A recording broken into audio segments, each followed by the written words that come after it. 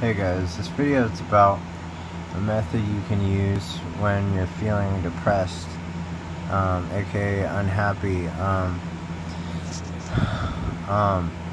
Well, I've been feeling a little bit depressed tonight just because I got a little too high on Kratom. I'm just feeling uncomfortable, and what I'm doing is I'm just allowing myself to be unhappy.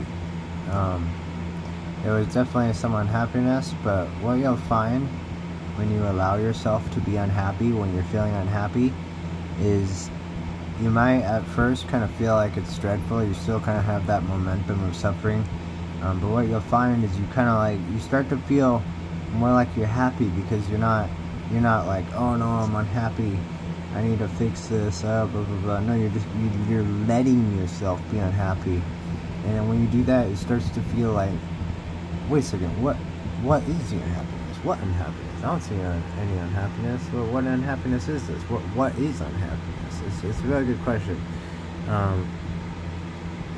Because when you let unhappiness, when you allow your unhappiness, when you let yourself be unhappy, you won't be unhappy. And sometimes I feel like you'll find just ideas on what to do. You might just get an idea to go play a board game, or just go eat lunch, or just allowing yourself to be unhappy when you're unhappy can create a momentum of happiness because you're not fighting what is.